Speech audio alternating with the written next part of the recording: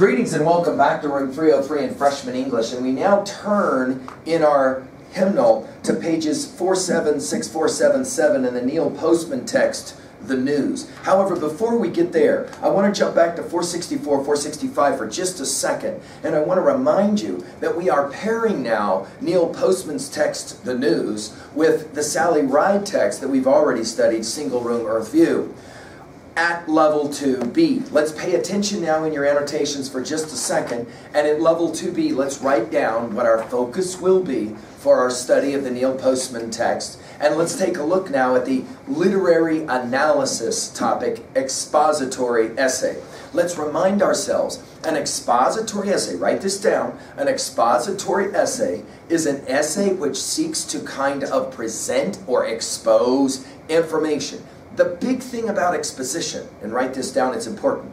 The big thing about exposition is that we are not arguing necessarily a viewpoint. We're rather just presenting information. Let me tell you how to do a process. Let me tell you what statistics are available, etc., etc. And we're just presenting information.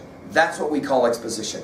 Technically then, if for example, if you've ever put something together and you had to read instructions, or you were, for example, learning how to play a game, a video game, and you read anything about how to do it, what you were reading was actually just simply exposition. Okay? Believe it or not, can I say this out loud?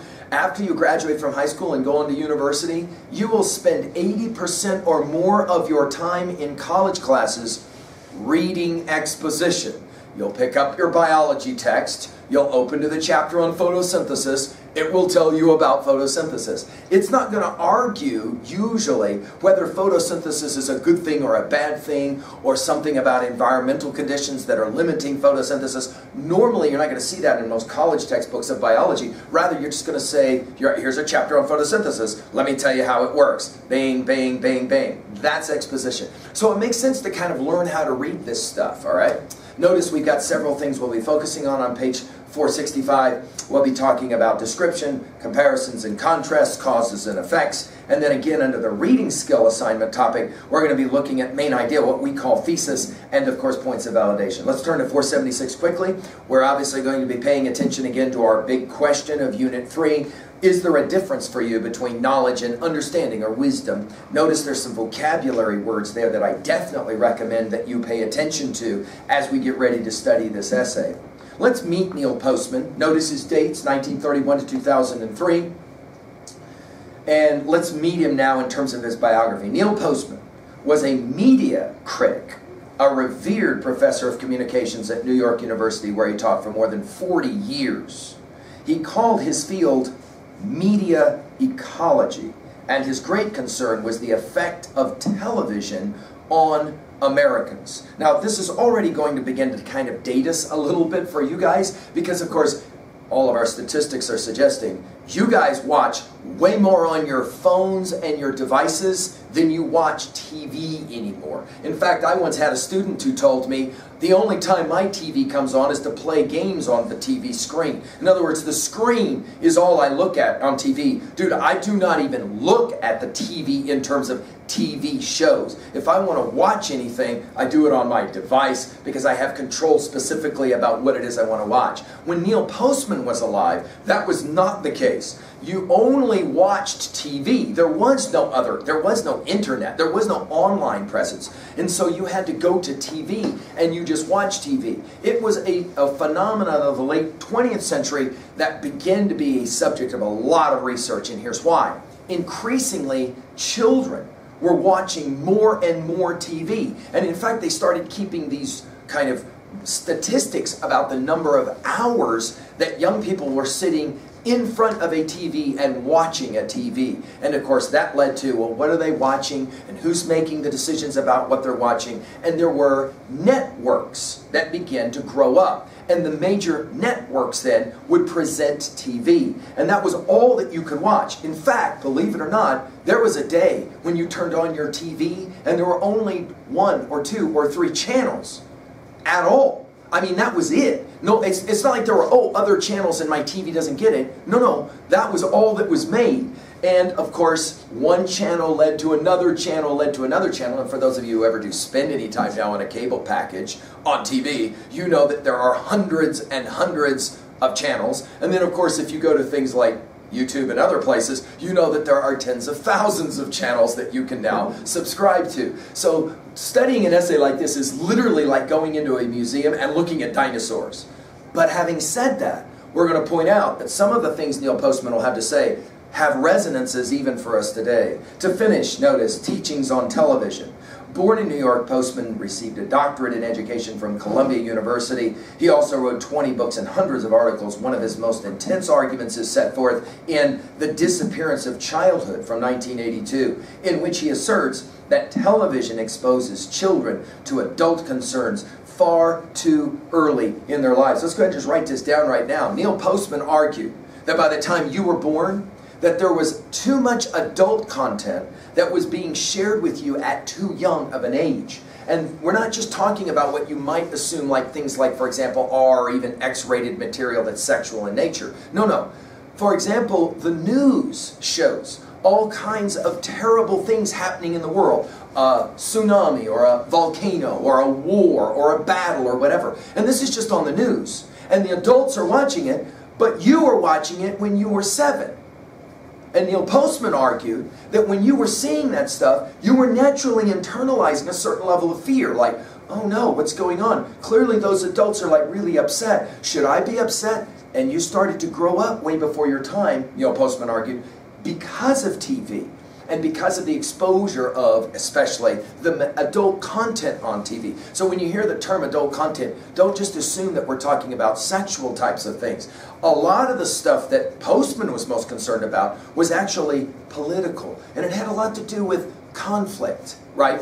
All kinds of conflict, or violence, we might say, okay? Of course, this is way before the age of anything called a video game. For those of you that know anything about the history of video games, you know that they actually did start out as real games. In other words, you had a little paddle and you had a little ball and you knocked the ball against the other paddle, and those were the earliest days of video games. No way anybody assumed that in 30 years, 40 years, there would be this thing called gaming that would actually consume so much of your guys' time, right? By the way, do you know, Postman once said, quote, "You have to understand what Americans do is watch television." I'm not saying that's who they are, but that is what they do. Americans watch television, end quote. It's amazing to me how antiquated even that quote is now. If we had to adjust that quote, we would probably say that Americans don't watch TV, but Americans are engaging in their device. That verb engaging is important, right? Because it's now interactive. But all you have to do is go to a mall and just sit and watch and see how people engage with their device at the mall. There was a very interesting video the other day that showed a baseball game, and it showed a whole group of 20-somethings who are college age, and you could tell they were all kind of together there to watch the baseball game. And there was a pivotal moment in the game where the entire stadium was just erupting, and there were 2 cameras that were shooting 2 different parts of the stadium. One camera was shooting all the fans who were just like losing their ever-loving mind, and then it went over to the other group, and all of them had their phones out, and all of them were looking at their phones. None of them were even engaged in the game. They were sitting in the stadium. They heard everybody screaming and didn't even look up because they were all engaging in their media. And the screen was split side by side, and you saw all the kids who were the 20-somethings, and then you saw all of the fans who were, of course, much older, who were really getting into the game. And the commentator pointed out that maybe even sport in America is starting to change because the demographic of who watches the game, right?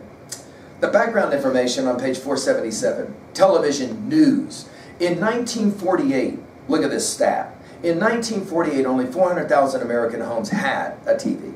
By 1960, more than 46 million American homes had a TV. And TV began to take over as the news medium of choice. Today, television news is one of the most influential institutions in American culture. Now, we're not exactly sure, really, when people stopped saying TV news and started saying cable news. For a long time, TV news and cable news were kind of the same thing. And then there began to be a distinction that was made. Today, of course, we call it cable networks and cable news. Now, I realize you're freshmen, and so the majority of the news that you're familiar with is either as you're on your way out the door and you walk through the living room, where a TV is maybe on, and an adult in your life is watching something, and there's like talking heads or whatever, and there's this script stuff going along the bottom and all of that, and you kind of immediately go, oh, they're watching the news. Or it might be that you turn on your phone and you've got a list of 3 or 4 major headlines that you kind of flip off before you get onto the thing that is your phone, right? Okay.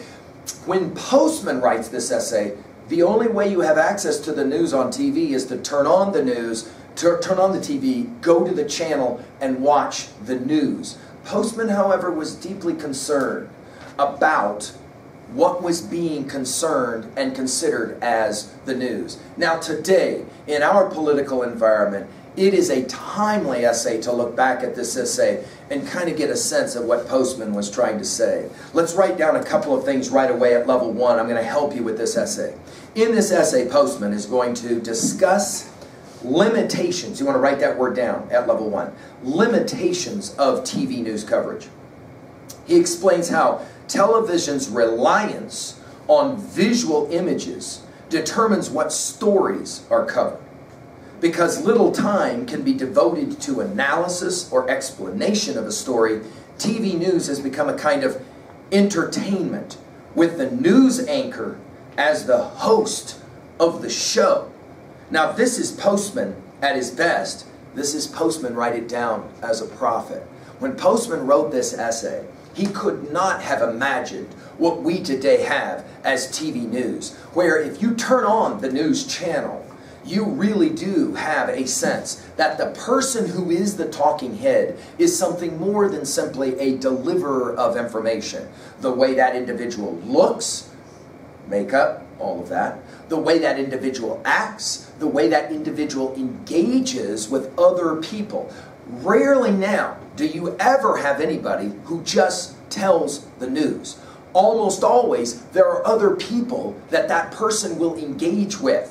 Usually it's someone who agrees with a certain political position and someone who disagrees with a certain political position. So for example, you can see on a news show that you'll have 2 people or more who are kind of talking back and forth at each other, and as one of my freshmen pointed out, there seems to be a lot of screaming and yelling that goes on. Well, Postman writes an essay like this long before that time, but we want to kind of see in this essay a major prediction of what's coming. Now, again, this is an expository essay, but we're going to ask, does this essay increasingly start to read more like a persuasive essay to you? Let's go ahead now and follow along. And again, the challenge for this essay, for me to you, is to actually follow along. Don't just let the reader tell it to you. Read it for yourself and become a really focused reader. Here we go, Neil Postman's The News. The News by Neil Postman. The whole problem with news on television comes down to this. All the words uttered in an hour of news coverage could be printed on 1 page of a newspaper, and the world cannot be understood in 1 page. Of course, there is a compensation. Television offers pictures, and the pictures move. It is often said that moving pictures are a kind of language in themselves, and there is a good deal of truth in this. But the language of pictures differs radically from oral and written language, and the differences are crucial for understanding television news. To begin with, the grammar of pictures is weak in communicating pastness and presentness. When terrorists want to prove to the world that their kidnapped victims are still alive, they photograph them holding a copy of a recent newspaper. The dateline on the newspaper provides the proof that the photograph was taken on or after that date. Without the help of the written word, film and videotape cannot portray temporal dimensions with any precision. Consider a film clip showing an aircraft carrier at sea. One might be able to identify the ship as Soviet or American, but there would be no way of telling where in the world the carrier was, where it was headed, or when the pictures were taken. It is only through language, words spoken over the pictures or reproduced in them, that the image of the aircraft carrier takes on meaning as a portrayal of a specific event. Still, it is possible to enjoy the image of the carrier for its own sake. One might find the hugeness of the vessel interesting. It signifies military power on the move. There is a certain drama in watching the planes come in at high speeds and skid to a stop on the deck. Suppose the ship were burning. That would be even more interesting. This leads to a second point about the language of pictures. The grammar of moving pictures favors images that change. That is why violence and destruction find their way onto television so often. When something is destroyed violently, its constitution is altered in a highly visible way, hence the entrancing power of fire. Fire gives visual form to the ideas of consumption, disappearance, death. The thing which is burned is actually taken away by fire. It is at this very basic level that fires make a good subject for television news. Something was here, now it's gone, and the change is recorded on film. Earthquakes and typhoons have the same power. Before the viewer's eyes, the world is taken apart. If a television viewer has relatives in Mexico City and an earthquake occurs there, then she may take an interest in the images of destruction as a report from a specific place and time. That is, she may look to television news for information about an important event. But film of an earthquake can still be interesting if the viewer cares nothing about the event itself. Which is only to say that there is another way of participating in the news, as a spectator who desires to be entertained. Actually, to see buildings topple is exciting, no matter where the buildings are. The world turns to dust before our eyes. Those who produce television news in America know that their medium favors images that move. That is why they despise talking heads, people who simply appear in front of a camera and speak. When talking heads appear on television, there is nothing to record or document. No change in process. In the cinema, the situation is somewhat different. On a movie screen, close-ups of a good actor speaking dramatically can sometimes be interesting to watch. When Clint Eastwood narrows his eyes and challenges his rival to shoot first, the spectator sees the cool rage of the Eastwood character take visual form, and the narrowing of the eyes is dramatic. But much of the effect of this small movement depends on the size of the movie screen and the darkness of the theater, which make Eastwood and his every action larger than life. The television screen is smaller than life. It occupies about 15% of the viewer's visual field, compared to about 70% for the movie screen. It is not set in a darkened theater closed off from the world, but in the viewer's ordinary living space. This means that visual changes must be more extreme and more dramatic to be interesting on television. A narrowing of the eyes will not do. A car crash, an earthquake, a burning factory are much better. With these principles in mind, let's examine more closely the structure of a typical newscast. In America, almost all news shows begin with music, the tone of which suggests important events about to unfold. Beethoven's Fifth Symphony would be entirely appropriate. The music is very important, for it equates the news with various forms of drama and ritual. The opera, for example, or a wedding procession, in which musical themes underscore the meaning of the event. Music takes us immediately into the realm of the symbolic, a world that is not to be taken literally. After all, when events unfold in the real world, they do so without musical accompaniment. More symbolism follows. The sound of teletype machines can be heard in the studio, not because it is impossible to screen this noise out, but because the sound is a kind of music in itself. It tells us that data are pouring in from all corners of the globe, a sensation reinforced by the world map in the background, or clocks noting the time on different continents. Already then, Before a single news item is introduced, a great deal has been communicated. We know that we are in the presence of a symbolic event, a form of theater in which the day's events are to be dramatized. This theater takes the entire globe as its subject, although it may look at the world from the perspective of a single nation. A certain tension is present, like the atmosphere in a theater just before the curtain goes up. The tension is represented by the music, the staccato beat of the teletype machines, and the sight of news workers scurrying around typing reports and answering phones. As a technical matter, it would be no problem to build a set in which the newsroom staff remained off camera, invisible to the viewer, but an important theatrical effect would be lost. By being busy on camera, the workers help communicate urgency about the events at hand, which it is suggested are changing so rapidly that constant revision of the news is necessary. The staff in the background also helps signal the importance of the person in the center, the anchorman, or woman, in command of both the staff and the news. The anchorman plays the role of host. He welcomes us to the newscast and welcomes us back from the different locations we visit during filmed reports. His voice, appearance, and manner establish the mood of the broadcast. It would be unthinkable for the anchor to be ugly, or a nervous sort who could not complete a sentence.